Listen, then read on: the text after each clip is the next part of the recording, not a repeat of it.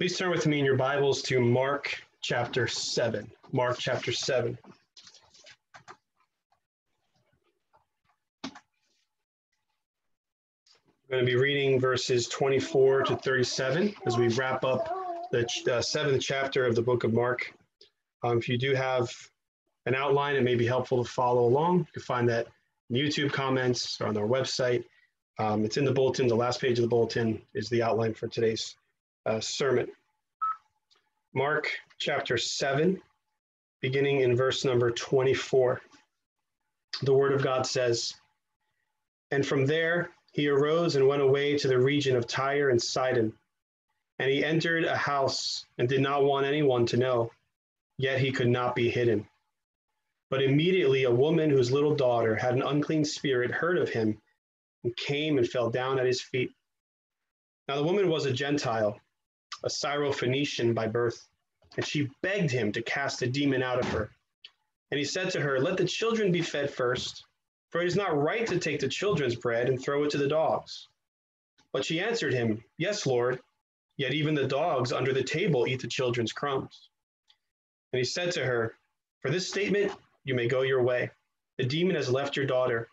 And she went home and found the child lying in bed, and the demon gone. Then he returned from the region of Tyre and went through Sidon to the Sea of Galilee, in the region of the Decapolis.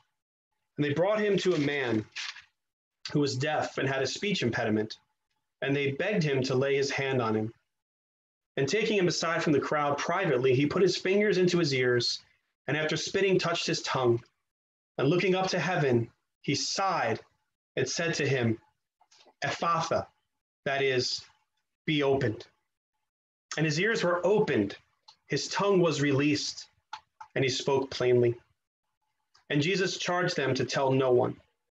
But the more he charged them, the more zealously they proclaimed it. And they were astonished beyond measure, saying, 'He has done all things well. He even makes the deaf hear and the mute speak.' Let us pray. Father, I pray that you would illuminate this text to us, that as we look back into history about 2,000 years ago, it would be relevant for our times. We pray, Lord, for any prayer requests that came in this morning, such as our brother Ed, whose back is hurting him, that during this time you would provide relief for him, that he might be able to join us in worship and hearing the word without being distracted by the pain. We pray for our nation, which is in so much hurt right now and chaos running amok. We pray that there would be peace, Lord, a peace that comes not from anything other than the gospel. Help us, Lord, as your people, to hear the word and to apply it to our lives for the sake and glory of Jesus Christ. Amen. The Bible declares that God is no respecter of persons. In God, we find there is no partiality. Everyone stands before God as mere sinful human beings. No amount of money can buy him, no social class can persuade him, and no achievement can impress him. God is fair, God is just. But what about us? Can we say the same for us? Whether believer or non-believer, generally speaking, are human beings impartial, unbiased. I don't know about you, but I think 2020 will go down in history as proof that we've not yet arrived. We live in perhaps the most polarized time in our society's history. Conservative versus liberal, police versus protesters, white versus black. I am not, of course, suggesting that this polarization is true in every member of every group I just mentioned. But if you've been following the news lately, our nation is burning. There's an image that I'm sure most of us have seen over the last week that we probably cannot get out of our heads, that of George Floyd being choked, basically, under the knee of a police officer. Combine that with images of businesses burning, people looting and rioting, it goes to show the extent to which our depravity will take us. People are hurting, people are scared, and people are being killed. And who's to blame for stoking the flames of division? As I ask that question, things probably come to your mind, depending on who you listen to and who you read. Who's stoking these flames? And you've seen, and I've seen, everybody blamed for this, including the president, white supremacists, the media, Antifa, radical leftists, capitalism, liberalism, critical race theory, the police, and so on. But there may be some truth in some of those suggestions, as maybe some of those things are indeed feeding the fire. But in order to put the fire out, we need to know what caused the fire. And regardless of what you may think is the political or ideological reason behind all of this, one thing is for sure: sin is the root cause. Depravity creates division. And if this is true, then as much as we may pursue a certain theory or a certain policy or hope for good leadership, those things will only be band-aids to put over a mortal wound. We need a cure. The truth is, only the gospel of Jesus Christ can extinguish the flames of division. Now, we say amen to this, but where does that end? If that were so, if it were so simple to simply say the gospel puts an end to it, then why does the Apostle James tell his readers to show no partiality? Why did the Apostle Paul tell the Ephesians to endeavor to keep the unity of the Spirit, to esteem others better than themselves, to bear with one another, and for the strong to bear with the weak? If simply saying the gospel is the cure, do we snap our fingers and pursue impartiality? It's not as easy as saying the gospel is the solution and everything solves itself, any more than declaring to someone, be warm and filled, will send them away warm and filled. Even God's people, blood-bought, Bible-believing, born-again Christians, struggle with the sins of partiality, ethnocentrism, racism, prejudice, even personality, and the like. This is not to suggest at all that the gospel isn't powerful, any more to say that being a Christian doesn't mean that you won't still struggle with anger or lust or pride or apathy. And I'm saying this intentionally because there seems to be a stream within our own circles that refuses to talk about racism and prejudice other than to say, just preach the gospel. Now, we don't do that with other sins, do we? We don't do that with abortion. We don't do that with pornography. You can list many sins. We don't just preach the gospel. We try to fight the sin head on. These cliches that we come up with, it's not a skin problem, it's a sin problem. Do we say to those who would try to fight against abortion, it's not a life problem, it's a strife problem, you're wasting your time? We wouldn't do that. Do not be blind, my brothers and sisters, to the fact that many of us still struggle with partiality because it is our sinful nature. And we're seeing the ill effects of depravity playing out in front of our eyes, and people need answers. They will look to politicians. They will look to ideologies. They will look for all sorts of solutions, but we must get them to look to Christ. They will look to riots and looting. But the answer is found in Jesus. And the church needs to speak on this issue precisely because the church can speak to this issue. And why? Why can we speak to this issue? Because we have a message that levels the field. We have a message that is good news to everyone. We have the gospel of Jesus Christ, the power of God into salvation to everyone who believes, to the Jew first, and also to the Gentile. And here in the Gospel of Mark, Jesus comes on the scene to inaugurate his kingdom and take down the kingdoms of man, the divisive partial, prejudiced kingdoms of man. You saw this last time when we were in the book of Mark in the first half of the chapter 7. We saw the Pharisees create this sort of us versus them mentality. And that wasn't even between ethnicities. That was Jew versus Jew, leader versus those under their feet, clean and unclean, hand washing versus no hand washing. And what does Jesus do to this sort of partiality? He levels the field. He brings them face to face with the reality of the human heart. And he says it is from the human heart that wickedness comes.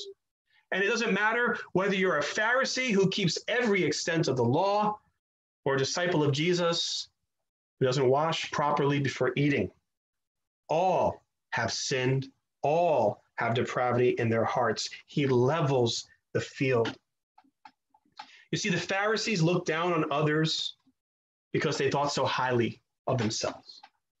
They, after all, were God's chosen people. They were the keepers of the law. They were the leaders. Jesus rocked their world. And now that he's rebuked their pride, he moves on.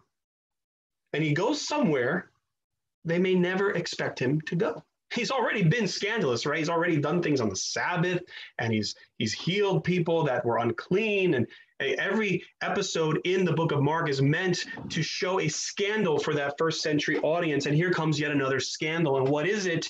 It's Jesus entering into Gentile territory. Let us look at this account and see how Jesus' interaction with outcasts, outsiders, teaches us about the diversity of God's kingdom and informs our attitudes toward those who are different. Jesus' ministry impacts outsiders. Many commentators at this point in our text, they divide Mark, say that the first part up to this part in chapter 7 is the ministry to the Jews in Galilee. And now it's his first and only ministry here in Gentile territory.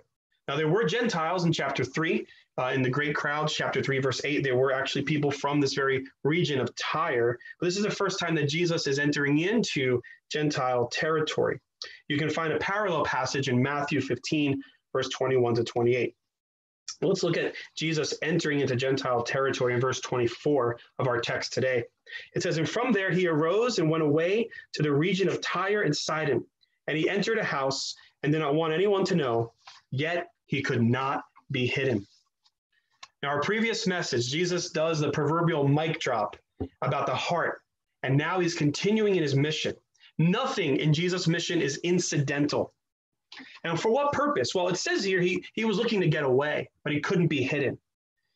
People have proposed different ideas about this. This was maybe a respite where he and his disciples can go. He can teach them away from the crowds. He had a desire to remain hidden so people wouldn't follow him just because of miracles. There are speculations that abound as to why Jesus would want to take a break, especially in a region like Tyre and Sidon. Calvin combines all of them, and he says basically that Jesus, who is indeed fully human and fully divine, desired to rest with his disciples, but just for a time being. But because he is sovereign and compassionate, he still had his mission in mind. In other words, when the Gentiles would come up to him during this time, it wasn't a surprise to our sovereign Lord that there would be people asking him for miracles. He knew exactly what he was doing. But it also points us to a greater reality, and that being the opening up of the blessings of the gospel to the Gentile. In Psalm 87, verses 1 through 4, listen to what the word of God says. It says, "On the holy mount stands the city he founded. The Lord loves the gates of Zion more than all the dwelling places of Jacob. Glorious things of you are spoken, O city of God, Selah. Among those who know me, I mention Rahab and Babylon. Behold, Philistia and Tyre with Cush. This one was born there," they say. It was prophesied in the Old Testament that one day even the Gentiles would know the Lord. And what you see in front of you this morning is the first step toward that. Hallelujah. Now, as Jesus could not be hidden, he's in this house desiring some rest. Here comes this Gentile woman, and she has a request. She begs Jesus to help her child. Look at verse 25 and 26.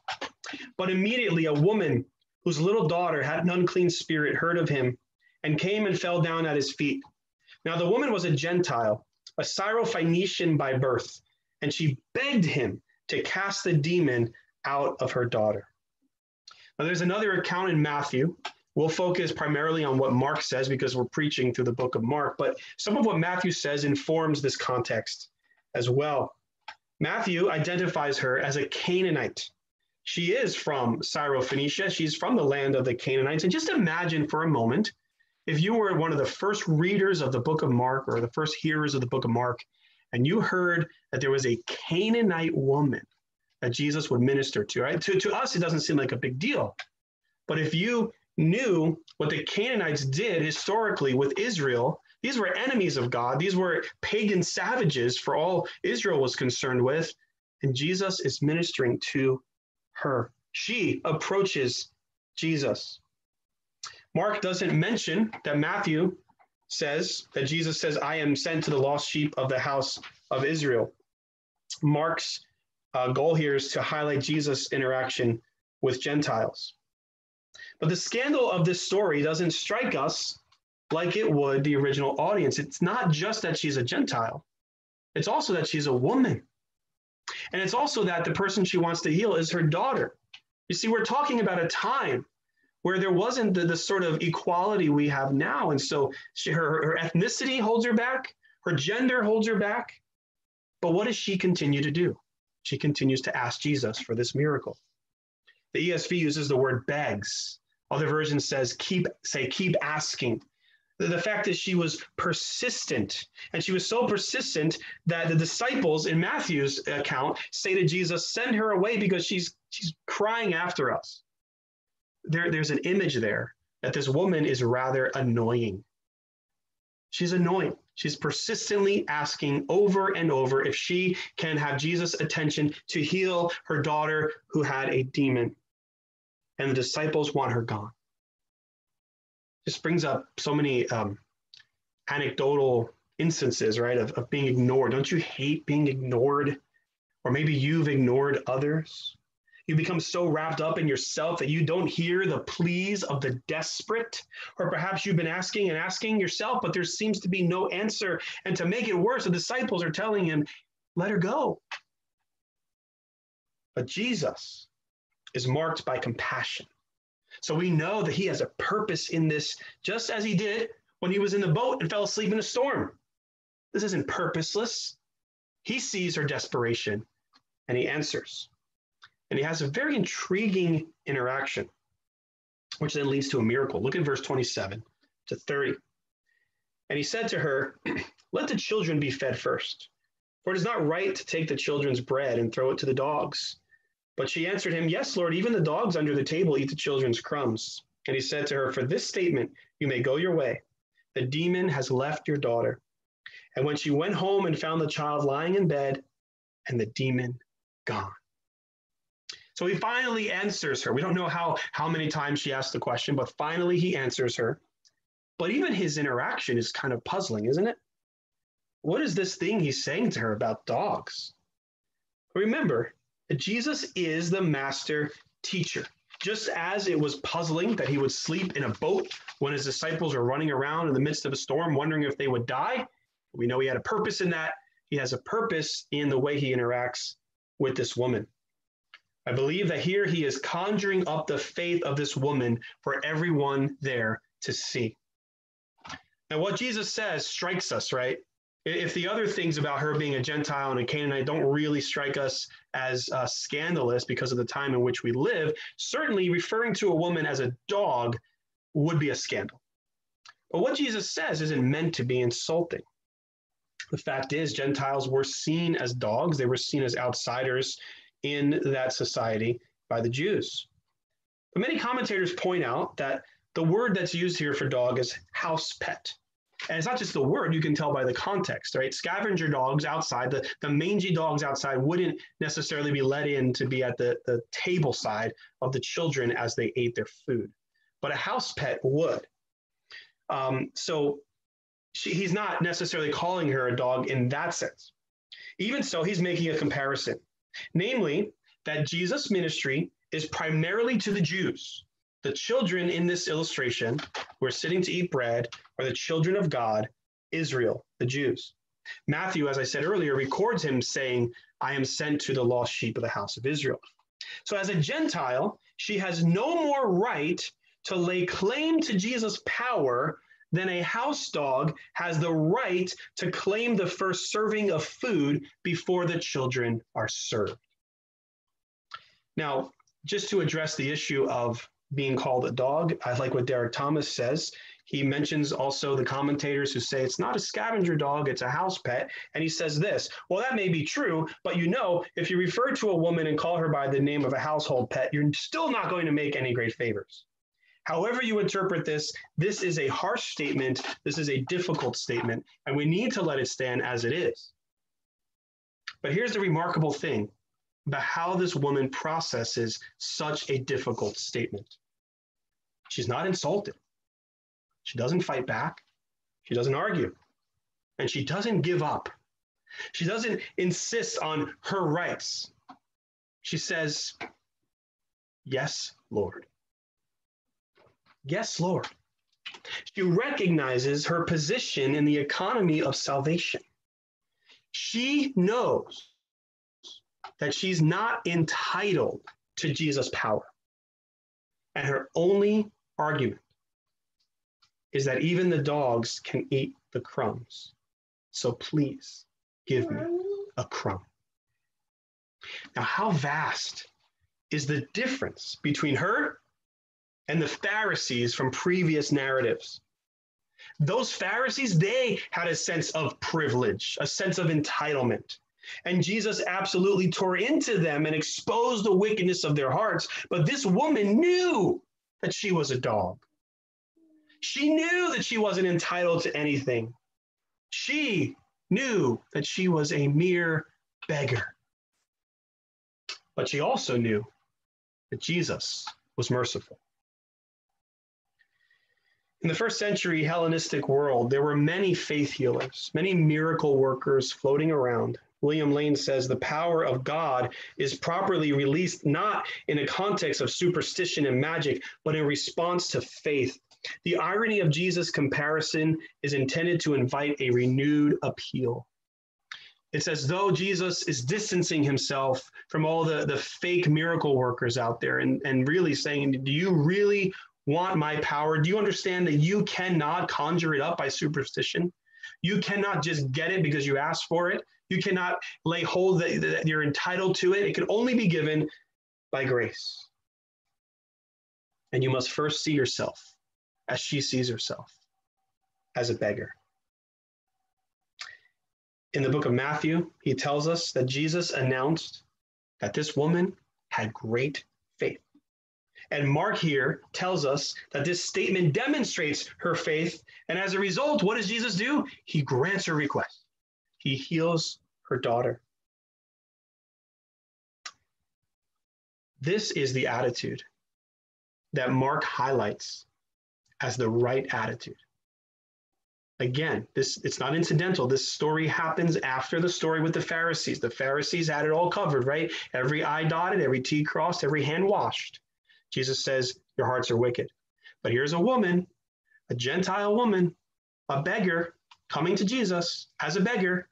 But because she understood that she was a beggar, Mark highlights her, elevates her, and says she's the one whose faith you should emulate. It's as if she's saying to Jesus, if you, Lord, say that I am a dog, then so be it.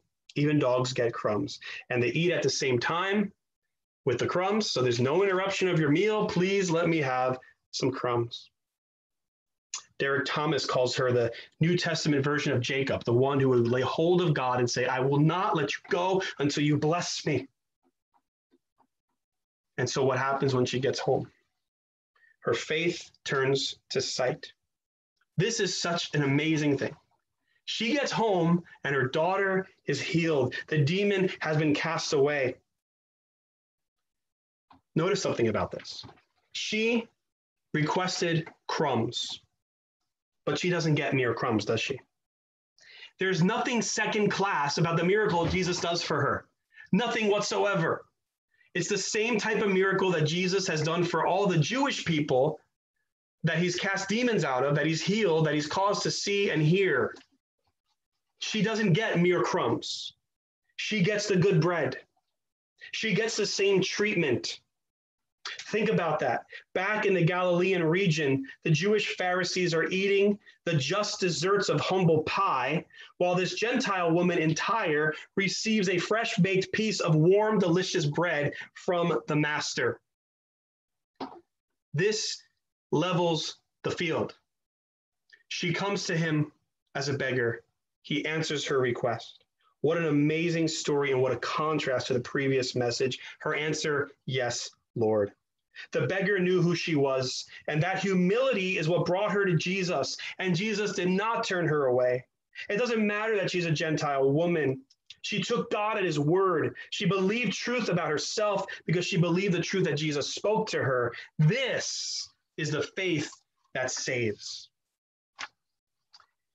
Now, after this amazing miracle, where he literally says, your daughter has been made whole, the demon has left her, she goes home and finds that to be true. Jesus then moves on. Look at verse 31 and 32. Then he returned from the region of Tyre and went through Sidon to the Sea of Galilee, in the region of the Decapolis. And they brought to him a man who was deaf and had a speech impediment, and they begged him to lay his hand on him. Now, Mark doesn't indicate exactly where this happened. If you know the map of Israel at the time, Decapolis just simply means 10 cities. So it's a very large region. The they that come to Jesus could be Jews. There were some synagogues and Jewish communities in Decapolis. They could be Gentiles. Based upon what we know about the region, it's most likely another group of Gentiles, or at the very least, a mixed crowd. The cities of the Decapolis were very Hellenized and often considered pagan by the Jews. So I think this is another attempt that Mark is giving us to show us the expansion of the kingdom as it moves into primarily Gentile territory. And there's another contrast here, because our earlier narrative, the one with the Pharisees, remember, they demanded ritual washing to rid themselves of the uncleanness. And the primary cause of their uncleanness was going to the marketplace where there were Gentiles. So here, Jesus goes into a crowd, likely consisting of Gentiles, and those very Gentiles lay hands on him. He gets very physical with them. He doesn't say unclean and have a Pharisaic attitude. So what happens in this story as they bring this man? And notice in verse 32, they beg him, right? There's that word again for continual asking. We find again these people coming to Jesus with a spirit of begging, helplessness and desperation. Jesus, who has done all things well, performs another miracle here. Look at verse 33 to 37. And taking him aside from the crowd privately, he put his fingers into his ears, and after spitting, touched his tongue. And looking up to heaven, he sighed and said to him, Ephatha, that is, be opened. And his ears were opened, his tongue was released, and he spoke plainly. And Jesus charged them to tell no one. The more he charged them, the more zealously they proclaimed it. And they were astonished beyond measure, saying, he has done all things well. He even makes the deaf hear and the mute speak. Now, in this story, Mark doesn't record a conversation like he does with the Syrophoenician woman. But he once again does highlight the persistent nature of the request. They begged him to lay hands on him. And Jesus responds to this begging. In verse 33, he takes the man aside privately. He touches his ears.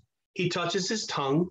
He says, Ephatha, which is Aramaic for be opened. And the man's deafness and his speech impediment leave instantly, just as the demon left the girl. But notice in this that the highlight, I think, is Jesus' personal touch. He's not concerned, like I said, about ritual uncleanness and man-made rules. William Hendrickson suggests that Jesus putting his fingers in the man's ears was a way to communicate with someone that doesn't communicate well. He's communicating to him, something will be done to your ears, and I will do it. And likewise, when he touches the man's tongue, it's like he's saying to him in sort of a nonverbal way, something will be done to your tongue, and I will do it. What a beautiful picture of God entering in to the plight of man. Calvin comments that when Jesus sighs before he says, be opened, was a way for the man's sorrows to become Jesus' sorrows. It is clear that in this moment, Jesus is identifying with the man. So if this truly is a Gentile man, you have another amazing story of how the gospel is impacting those who are seen as outsiders. Now, whereas in the previous episode, Jesus simply spoke the word, and from a distance, he said, your daughter has been made whole.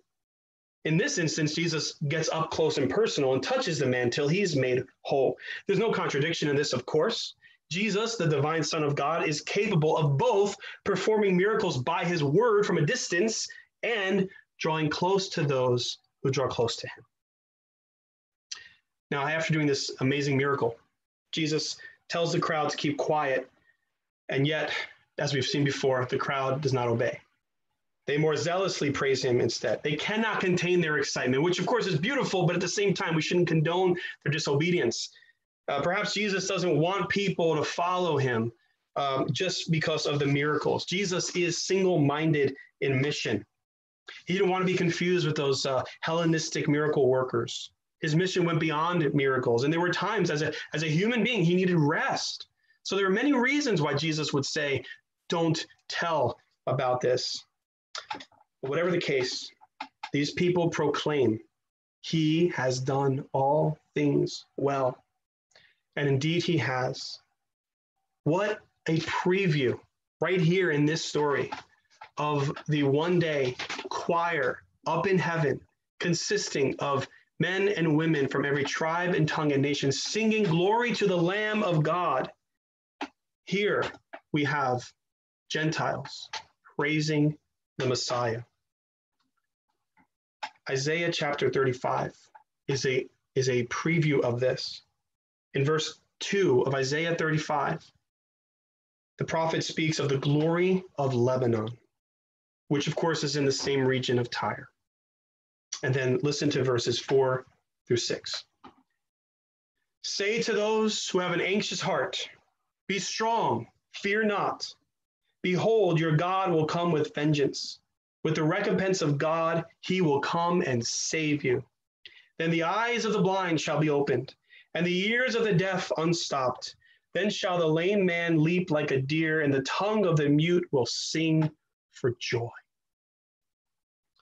Our Savior does all things well, and his kingdom and his gospel is to go forth to everyone, Jew or Gentile, for with God there is no partiality. Now, how does that apply to us today?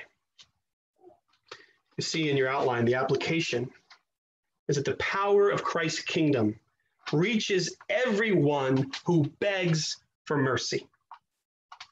The power of Christ's kingdom reaches everyone who begs for mercy. Now, I shouldn't have to, but maybe I should qualify what I mean by that. I don't mean that a random person who simply says, have mercy, will receive mercy. It's not a magic formula that you just say. But everyone who truly understands his or her need as a beggar because they understand their own sinfulness and God's holiness, and they come to Christ because they recognize he and he alone has the power to save their soul, isn't going to be turned away because of their race, ethnicity, socioeconomic status, or whatnot. That's what I mean when I say that everyone who begs for mercy will find mercy. Remember that the Apostle Paul says the gospel is the power of God and salvation to all who believe, to the Jew first and also to the Greek. Now, at the beginning of this sermon, I mentioned that there's a problem of all sorts of division, polarization, partiality, and things like that in our world today. It is a sinful condition of prideful human beings. That's what it is. And it's playing out before our very eyes. Well, how then do we come to a point where we can honor the Lord by being impartial, honor the Lord by loving all people, honor the Lord by living out the very message that we preach? To have a proper view of self and others, we must turn not to psychology, not to sociology, but to the gospel. And that's why a story like this from 2,000 years ago is as relevant today than ever. So I ask you three questions. One, do you see yourself as a beggar? Two, do you see other beggars like you? And three, do you see Jesus Christ as the only one who can satisfy your needs? When Martin Luther died, it's been reported that there was a note found near his bedside table. And apparently this note had the expression, "We are beggars all. This is true." Now, as someone who appreciates church history, or really anybody who loves the gospel and loves the teachings of justification by faith, we think of Martin Luther as this world-shaking reformer. We think of him as the proto-Christian celebrity. We think of him as a towering figure, someone who translated the Bible into German in, I think it was about a month, right? But what did Martin Luther, according to this note that was found, think of himself? He thought of himself as a beggar. We are beggars all. This is true. This is the point we need to get to in our lives to keep our prides in check. Mark presents two sets of people in chapter 7, those who are self-righteous and those who are needy. Now, the fact is both of them are needy, but the difference is one sees themselves as needy and the other refuse to see themselves as needy. And in Mark 7, the people who are elevated, the people who are put forward to the reader as those whose faith we should emulate, are not the people the first century audience would expect. They are the outcasts, the Gentiles, a woman, a deaf man with a speech impediment. So with whom do you identify? It's not the ethnicity that matters. It's not the ability that matters. It's the heart's disposition. This coming off the heels of Jesus' teaching about the human heart. Those who came to Jesus with humble hearts, begging him to have mercy, found mercy. Those who came to criticize Jesus and bind heavy burdens on those they deem less than them and thought of themselves as deserving and entitled to God's grace, they found condemnation. I ask you the question, especially if you're listening and you haven't laid hold of Christ by faith. If you're outside of the faith, it doesn't matter what ethnicity you are, what occupation you have, how many achievements you have made in your lifetime. You are a sinner just like me. And you have transgressed the law of a holy God, and you will stand before God in judgment one day. And the solution to solving that issue between you and God, the need for reconciliation with your Creator, is not going to be found in any of the things this world has to offer. Any theory, any philosophy, any policy will only be found in the gospel of the Lord Jesus Christ. Mark is driving this point home today for us, that it's Jesus and Jesus alone who can make you right with God. And so I ask, how do you see yourself? Do you see yourself as entitled? You know, oftentimes Christians get a bad rap, especially when we say we know we have a home in heaven. I know that God's my Father. I know that I'm born again. And then, how dare you say that? How dare you presume? And why do they say that? It's because the world doesn't understand that we recognize that our salvation is by grace. If heaven were achieved by being good, none of us would be there. And if heaven were achieved by being good, and you said, I know I'm going to heaven, then that is boasting, because you're boasting in goodness. But if you understand that you don't deserve heaven, you only deserve God's just wrath and condemnation, it reduces you to nothing more than a beggar, and you must plead for mercy, and by the grace of God, he will give it to you. This reminds me of the story of Mephibosheth back in the Old Testament. Jonathan's son, David the king, and Jonathan had a wonderful friendship. Jonathan had died, and the king wanted to bless the household of Jonathan. And who was there but Mephibosheth, this man who was crippled. He would have been an outsider, an outcast in Israel in those days. And the Bible tells us that he came to sit at the king's table and he ate the food of the king. He wasn't sitting at like another table where he can have crumbs. He was invited to sit with the king. That is our salvation. We sing the song, Jesus, thank you. Once your enemy, now seated at your table. All of us, apart from God, are strangers and aliens to the promises of God until by repentance and faith in Christ, we are brought near to God. So understand this, Jesus Christ made atonement. He shed his blood for your pride, for your prejudice, for your partiality. And if you would turn from your sin and believe on Christ, who rose from the grave the third day, you will be saved and you will be brought in to a people of every tribe and tongue and nation. Do you see yourself as a beggar? And I would add, brothers and sisters, that gospel presentation isn't a time for you to tune out and say, okay, now the pastor's talking to the unbeliever here. This is for all of us because we still have sin that lurks around in the dark corners of our hearts. We've established that last time in the book of Mark. And one of the chiefest sin is pride and arrogance and so on and so forth, right? And so you and I need to be constantly reminded not only of the promises of God in Christ, but also of the reality that our pride is an affront to God, and we must be brought back to the idea that we are beggars. And when you see yourself as a beggar, it really colors how you see everybody else. And that brings us to this next point. Do you see other beggars like you? There's this famous quote, and it's hard to attribute to the first person to say this, but I'm sure you've heard it. It's been said that evangelism is one beggar telling other beggars where to find bread. Where to find bread. You know, if you don't see yourself as a beggar, you will inevitably look down on others.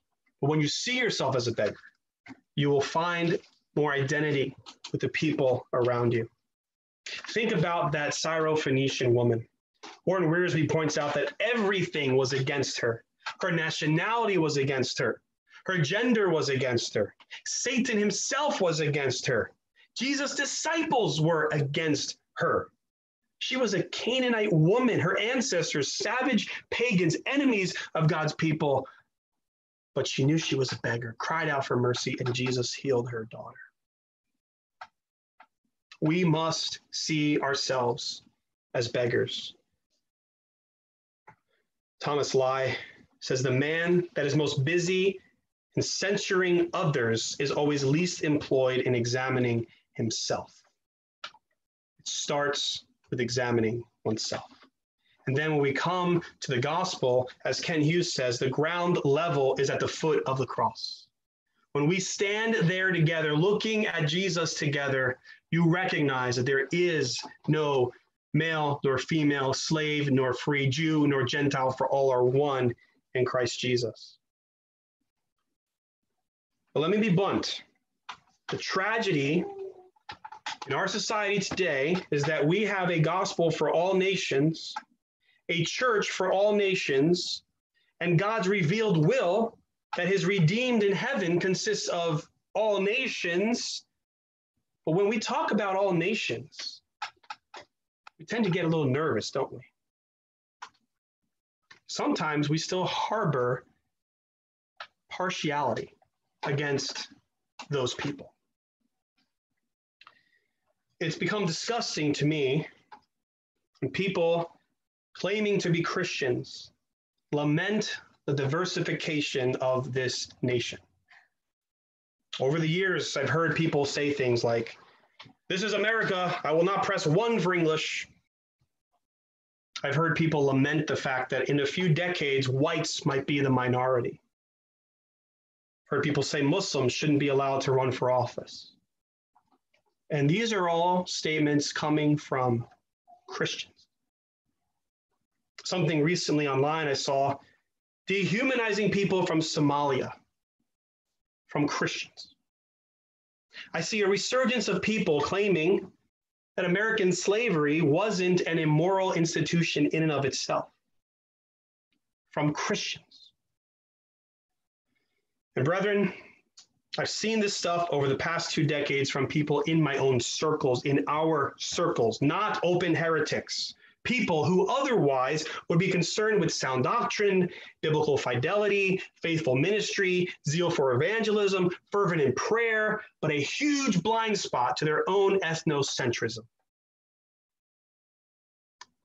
As a Christian living in America today, you and I literally have the nations coming to our doorstep, and your biggest concern is how they might change your precious culture? Brethren, lay down the idols of your culture. Don't be afraid to sympathize with minority persons who feel undervalued. We hear stories of people, brothers in Christ, expressing their own timidity about going outside, about what's going to happen to their children if they get pulled over by cops. And what are you going to do?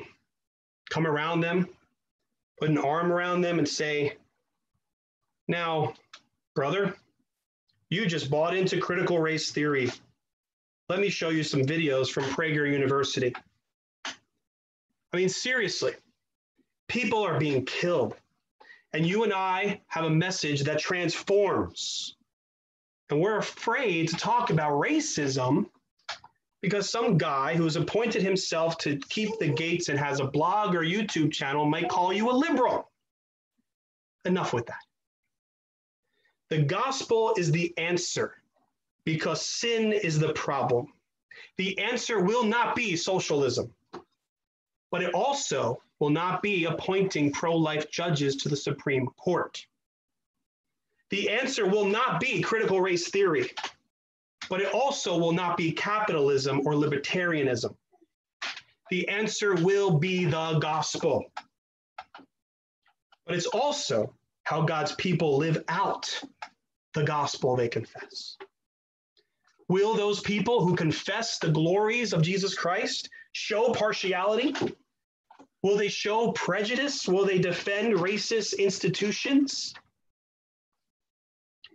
My brothers and sisters, if we see ourselves as nothing but mere beggars and see others as beggars in need of food, then it won't matter where they come from, will it?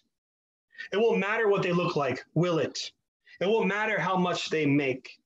When you see yourself as a beggar, you have no time to judge other people.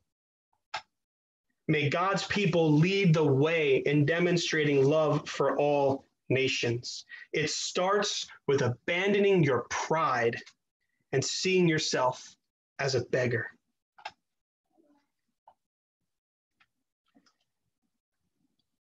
If we establish these truths, I'm a beggar, the people around me are beggars, whether they know it or not. If they don't know it, we preach to them so they may repent. We establish that we're beggars. Where does that lead us? If we just end the message right now, it's like we've left on this hook, right? Well, now what? Well, what is Mark pointing us to in this chapter? That the solution to our begging is only satisfied in Christ.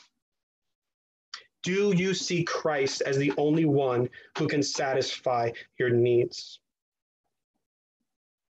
As I look at the news stories, as I see the sorrow of business owners who are losing their businesses due to the riots and the looting, as I think of the family of the Arbery's and the Floyds, think about the cops who are, people are generalizing about them. I just think about all these people who are suffering at this division in our country. And all they need, what they need, is Christ. We need to point them to Christ. What does this say about Jesus? He is the Word of God who cuts to the heart, but he's also the great shepherd who cares for his people. And what does it say about us? That if we boast about our own righteousness, we will reveal that our hearts are far from God. But if we approach Christ as beggars, we find that his heart is close to us. Mark chapter 7 opens up the gospel to Gentiles. And Jesus shows no partiality. He goes to the outsiders, and everyone who comes to him, he will not cast out. Jesus levels the playing field. He alone satisfies our hunger. He alone can forgive us of our sins. He alone cares for us perfectly. And that's why when we see a burning world, we say, "Come, Lord Jesus." There's a lot of talk about reconciliation among the races, but you know this very well. There can be no reconciliation amongst each other until we are reconciled to God.